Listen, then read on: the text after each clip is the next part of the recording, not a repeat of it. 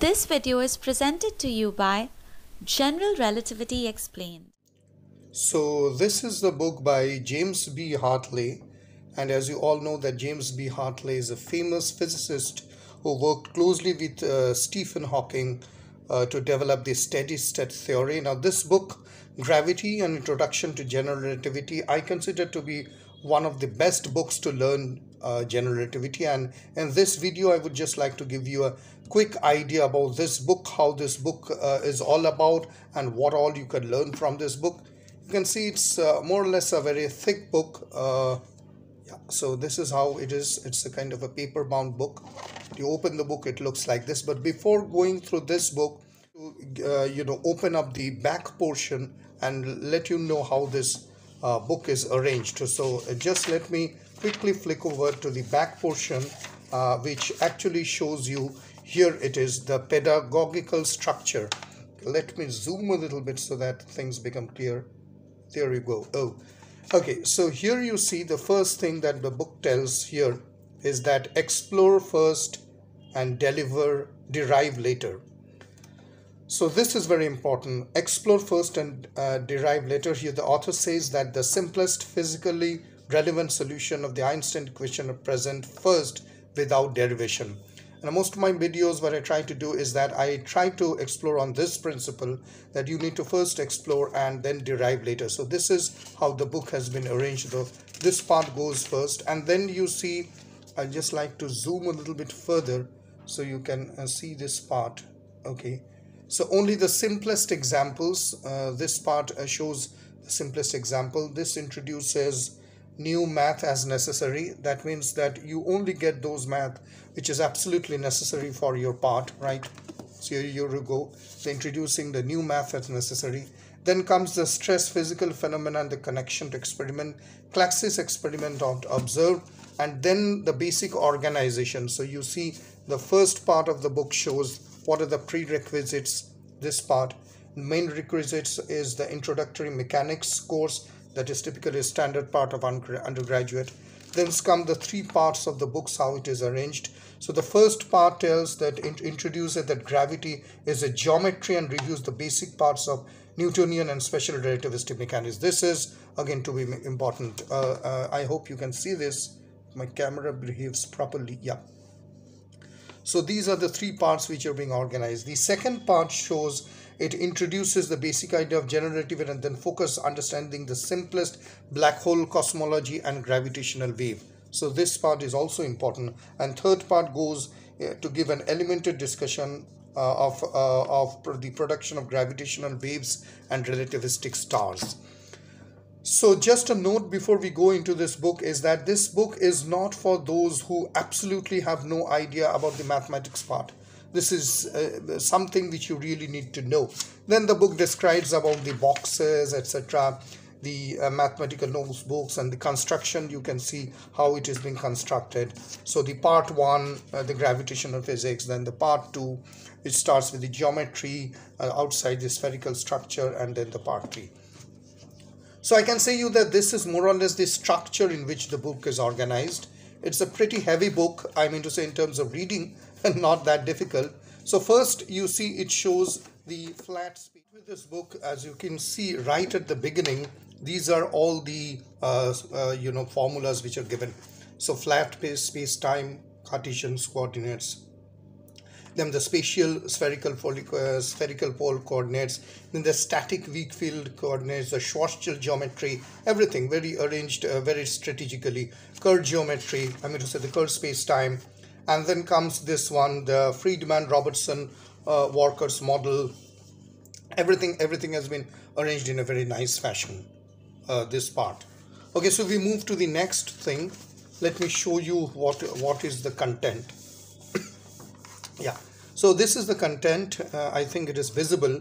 So gravitational physics, first it covers geometry as physics, then covers the space-time and gravity Newtonian physics. Then it goes to the principles of special relativity, including those topics like Lorentz-Bourse time dilation, time paradox, right?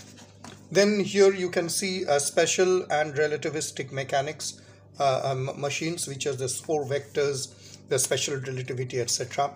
Then part 2 comes and starts with the curved space-time of general relativity, gravity as geometry. And you see, this book, the speciality of this book is that it has got a lot of tests. It shows a lot of tests which are there. So the global positioning system, the Newtonian gravity in space-time. Then you will see that the description of curved space-time is given, followed by the geodesics. This part follows the geodesics part. And then it comes with the geometry of spherical stars, solar system tests, relativistic, astrophysical, and then further it goes into rotating black holes, all those, and then part comes the Einstein equation followed by the relativistic stars. Now the basic good part of this book is that this book contains a lot of exercises. Now I mean to say, if you're really a math guy and you want to discover the exercises, how things are being arranged, you can very well go ahead with that. Now the first part of the book, which is the space-time and Newtonian physics, it starts with gravitational physics. You see the basic derivation of the Newtonian mechanics, followed by the some of the figures. Now some of the figures you will see, these are a little bit hazy. This is not the good part of the book. So you see these are the figures which are not very clear. This is the Crab Nebula, and this is how the relativistic gravity itself. So it starts with that and it goes ahead. Here you can see that the escape velocity is being mentioned along with the escape velocity with request to light. And so this part is actually which we are dealing with the Newtonian. Then it shows a little bit of what is quantum gravity is all about, the different lunar razor ranging test experiments in geometry and so on. Okay, so then it starts with different geometries. You can see here that the ideas of different geometries usually illustrated in 2 dimension. So you can see how this part, which deals with the, I would say, the what you call the non-Euclidean geometry. So the spherical triangle, the interior angles are 270 degrees. So how it happens? So it explains on that. And then it's of line element. This part is very interesting. It has a very clean understanding of Euclidean geometry of a plane. I won't go further because it would take too long. You can see that the coordinate invariance and this type of surface in 3-dimensional space with geometry specified with the element, etc., all are being quite clearly given. Chapter 3 starts with the space-time and gravity in Newtonian physics. This is the line element of Cartesian coordinates, as you see, with the inertial frames. Now these are the illustrations which actually happens. You see that the reference frames, how things are being changed, it is being rotated and flipped. So these are nice examples, very good, clearly explained. Mach's principle is being explained. Then comes the principles of relativity, followed by Newtonian gravity. At the end, you will see that each of these, for example, Newtonian mechanics, variation principles, right? Then it shows you the problems. Let me zoom it so that it becomes clearer to you. Right. So here you see that these are the problems, right? So a free particle moving in an inertial frame, the number 2, number 3. So if you're really interested in the math part, you can solve out those problems. And then it further goes to principles of special relativity. See, it starts with a very basic, the Michelson-Morley experiment. And then it shows how the Michelson-Morley experiment has been devised with this reference of laser. Einstein's revolution and its consequences, the famous this 3-observer experiment, as you know, how special relativity. So if you're really willing to learn special relativity, looking at those illustrations of space-time, what you call the world line, all those things, railway, trains in space-time, all of them have been clearly and very mathematically described. You see here the line elements of space-time. This is really a wonder of this book. Okay, I will just skip few of the chapters because otherwise it is going to take a lot of time.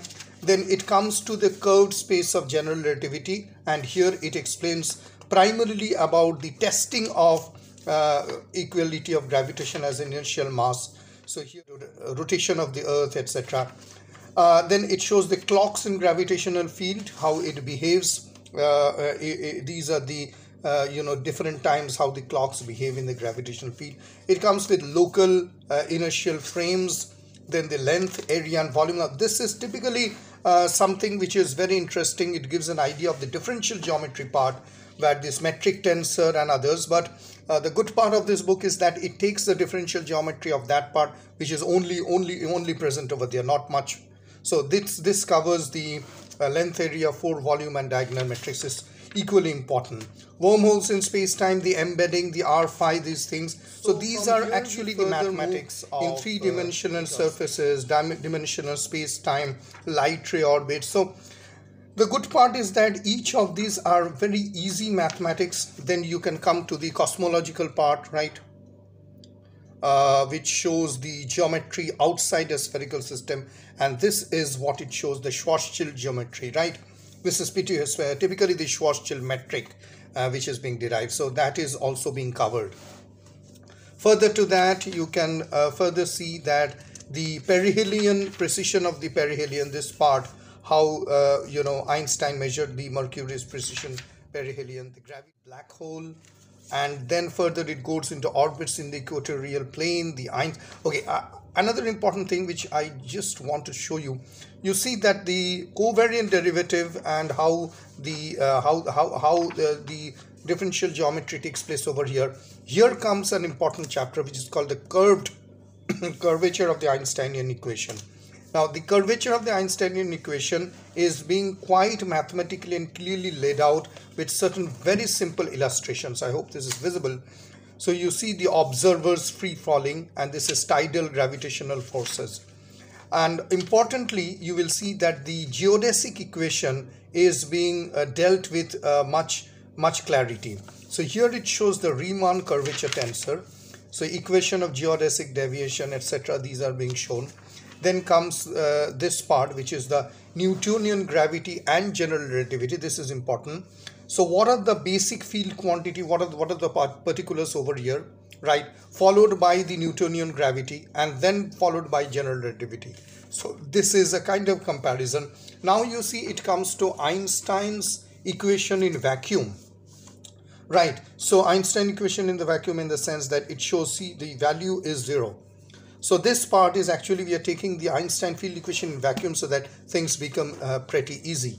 So it will deal with the Einstein equation in vacuum. Further, it deals with the densities. I hope it is visible. Oh no, it is not. Yeah, so the source of curvature. So it's a measure of local space-time curvature equal to measure of matter energy density. So this is basically speaking of the densities. So if you're really interested to know how the stress energy tensor and other things are quite organized mathematically, this is the right book for you. The densities are being dealt, the densities of energy momentum. Here you can see each and every element of the stress energy momentum tensor. See, for example, T alpha beta, I mean to say T00, T1, all the indices, these are being dealt. Conservation of energy of momentum, this is also good, as you see that the value is 0 for flat space-time, and then it elaborates further. Then there are problems if you want to see. Gravitational wave emission, nice things are further being covered. Bounds of the maximum mass of the neutron stars. So this is what this book is all about. I just wanted to give you a quick review that how this book. Now, if you go for those who really understands, I mean to say relativity, those who really understands what general relativity is all about, this would be a very good book. But take it that the organization of the book is done in such a way that you really know some amount of physics, calculus, differential geometry. I mean to say, it is not for anybody who can just pick up and just go through that. That is not being done. A lot of illustrations are there, a lot of good experiments, light cone, etc. The pages are also quite good. You can just sit over and just read through that. So this is a nice clear book which gives you, and obviously the author really matters. It is none other than James B. Hartle. I think that this is fine. This is a kind of a quick review on this book of gravity. It is, I would say, it is a good purchase. It is something which you can really enjoy, relax, sit back and learn the mathematics and the internals of general relativity. Thank you very much for watching this.